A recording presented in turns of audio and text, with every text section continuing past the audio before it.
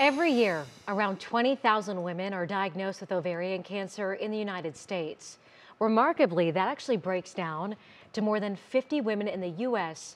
hearing those words every single day. Last year, that number included a Cleveland police officer who was determined not to become a statistic. Now, she's using her journey to take care of those she serves.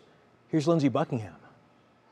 At the Cleveland Division of Police 4th District, Are you in the office today? 48-year-old Officer Vickie Przybylski feels at home. Doing good. It's easy to see how much her brothers and sisters in blue have missed her. You're in the lobby all by yourself? That's because for the last 13 months, she's been battling stage 4 ovarian cancer. So I went to the emergency room and they did a scan, and they said you have a 21-centimeter mass on your left ovary. Shocking, to say the least, but Vickie was ready to fight. I said, what's the plan? Because I'm all about the plan. A year filled with surgery and chemo can test anyone's faith.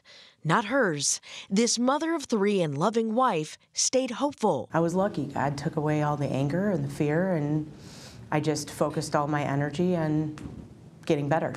And she did. But she wasn't just focused on her own healing. When I was in the hospital, every room is a private room in the cancer center, and I would just go room to room and ask people, hey, you want a visitor? She wanted others to feel better too. It just gave me an opportunity to encourage other people. Encouraging, tough as nails, and inspiring.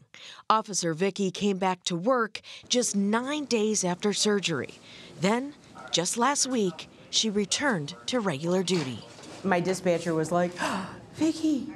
She's like, is it you? She goes, I saw your name, and I was like, oh, she's back, she's back. And I was like, yeah, I'm back. Back on patrol with a new perspective on life and purpose for those she serves. I try to take that compassion and positivity on the road with me.